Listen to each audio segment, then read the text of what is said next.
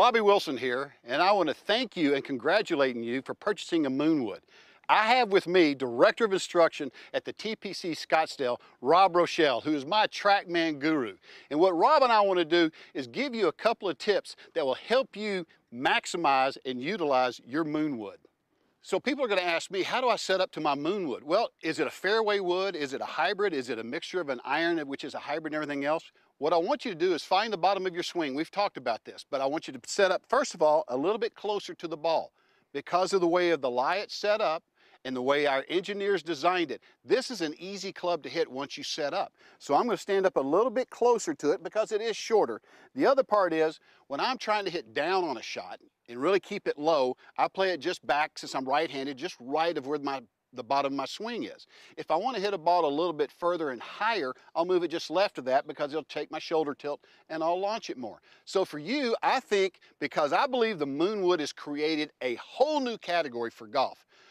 Especially, here's what I think it's going to be called for you amateur golfers. It's going to be your go-to club.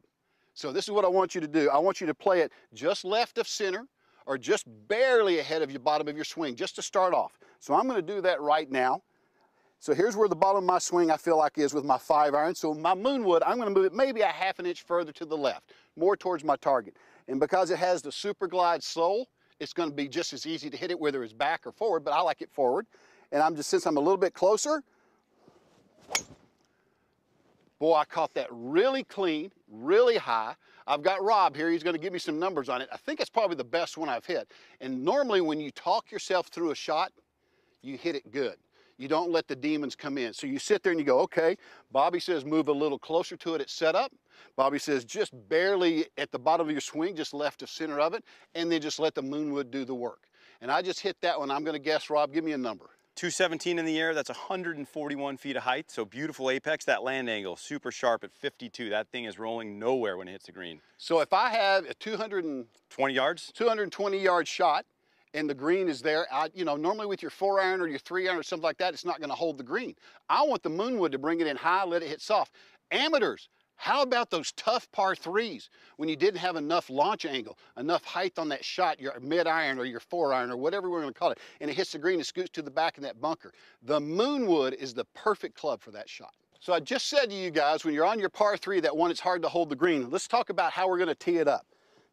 I'm going to tee it up where I always like to tell people, I want about half of the ball above the top half of the club. That's with driver, that's with 3-wood, that's with any utility club.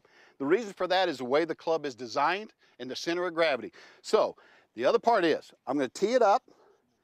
That's about half the ball above the crown of the club, I believe, right there. The other part is, because it's teed up, what am I going to do with my ball position? I want you to think about this.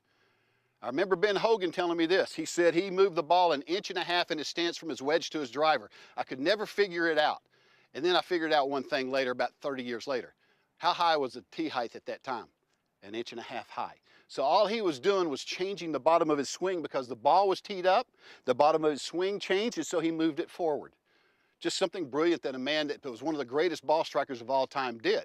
So what I'm going to do is, I told you before, when it was on the ground, it was just barely a half an inch forward of my bottom of my swing. I'm going to move it just a little bit, probably 1 inch, because I've got it teed up, well, or a half an inch again, and I've got it teed up. Now, the one thing I want to do with this, what's the biggest key when you ever have a ball teed up? You want to bump the tee. You don't think about bumping the ball. You think about swinging, bumping the tee, and finishing your swing. You never think the ball is the objective.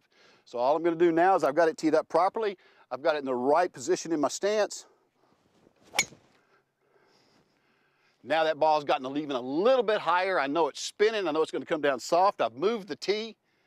And guess what? Let's see what Rob gives me on that one. You hit it so high, it takes TrackMan a while to measure the thing actually landing. It's got a hang time number. I think a punting coach in the NFL would love you to death. They would love me, that one. That's 214 to carry, even steeper. That's the steepest of the day, 54 degrees of land angle. So typically we'd see a hybrid, like a low launching hybrid, come in about 22 or 24 degrees of land. So that's 30 degrees higher, super soft, 215 in the air. 171 feet of apex. That's almost double a PGA Tour player. And that's because your speed, 103 with that hybrid or with the Moon Wood. Fantastic. So Rob, I'm a professional. Yep. I can play a little bit. I still have a low handicap.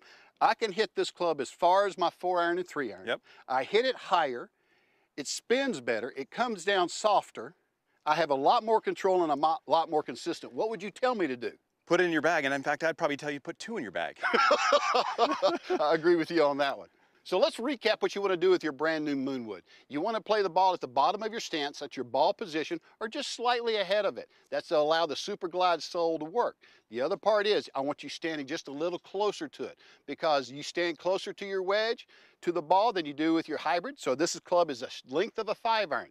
So it's not your hybrid length and you want to stretch out. You want to stand just a little bit closer. Nothing else changes in your unique swing.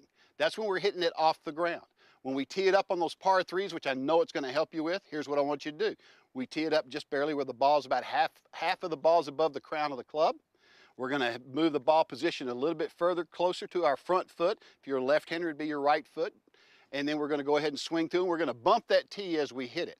And that's what you want to do with it. And I want to send out a special thanks to my friend Rob Rochelle, as again, the Director of Instruction at TPC Scottsdale and also the master guru of the TrackMan. And I want to thank Terra Vita, and you're going to enjoy your Moon Wood. It will be your go-to club.